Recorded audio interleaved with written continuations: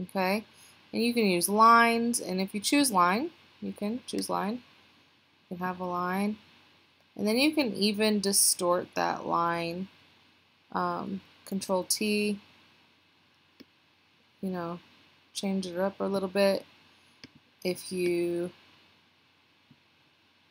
come over here to edit, transform, and warp, you can actually move all of these to create curved lines. Click enter. If you duplicate it by either dragging and dropping or Control J, and then, for you it would be Control J, for me Command J, and then Command T or Control T depending on your computer. You can even rotate it. Maybe bring it to the side here. Okay. So you have these two lines now. Maybe you make them together. So by merging them, which is Command or Control E. And then you might want to cover this up. Let's see, just doing this new. So line. And okay. So I'm just going to connect the two lines here. I'm going to zoom in. You want to make sure that these lines end up closing. So I'm actually going to Command Alt or Option Z a couple times because I want to move this shape over. And I need to press V to be on the move. Move it up. I'm just using my arrows to where I want to get it.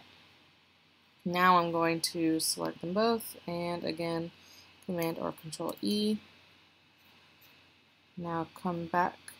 I'm actually going to use the pen tool. I'm going to show you this. This pen tool is like free drawing, kind of. So you start it where you want it. Click, hold. Actually, I take that back. Just click, and then click to the other side that you want. Now hold, and you can actually drag, as you're dragging your mouse, you can turn the curve however you would like. I want it like that. And click enter. So I'm actually going to fill the rest of this space. So I'm going to go to the paint bucket and black.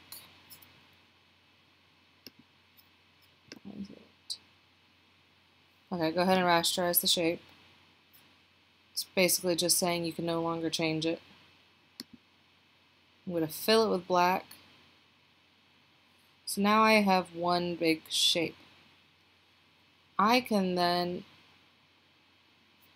take this, go over here to the Magic Wand tool, okay, and click inside here. Alright, so now I have a selection.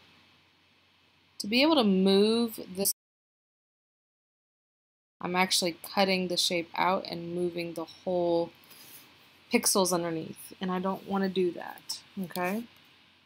What I want to do is just have the moving ants. That way I can bring it to another image. Before I do that, I actually need another image, so I'm going to go to Lightroom real quick. Actually, all the photos that I've used in this are from my wedding or my honeymoon. It's kind of my theme. You should have a theme as well. Alright, so now I come back to my other document with my marching ants here in this shape. You need to be in the marquee tool, the one right under the move tool, okay? And with this, now you're going to move them up into where it has my the tab with my other photo in it, and then just kind of hold until it brings me over, and then drop it down. And there you go. Now, obviously this is so much larger than this picture because it's actually a web sized image. We need to transform this selection. But if we just do the normal transform of Control T, it will transform the pixels inside the selection, which means the picture inside. And that's not what we want. We just want to be able to move and rotate the marching ants. So we have to go to Select and then Transform Selection. I know it's complex. I don't know why they do it that way, but they do. So now I'm going to pull down so I can get these corners. Now from here I'm going to press Shift to keep the ratio and everything without distorting the image. And then come in from the corner and then pull it back up. You need to keep doing this. And this is how I do it with photos too when they get too big for wherever I'm bringing them. Alright, so there we go.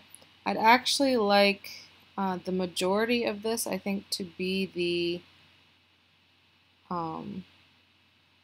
grasses here. It's called pampas grass.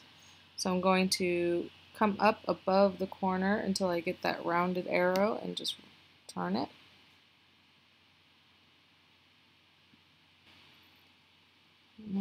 Yep. So I don't have any of that logo in there. I have the pink of the sky, the blue of the sky, and some of this pampas grass. I'm going to press Enter, and then I'm going to copy. So for you, Control C, for Mac, Command C. I'm going to come back over here, and I'm actually going to deselect, so Command or Control D, and I'm just going to hide that one image, or that shape. So I'm going to paste my picture, so Command or Control V.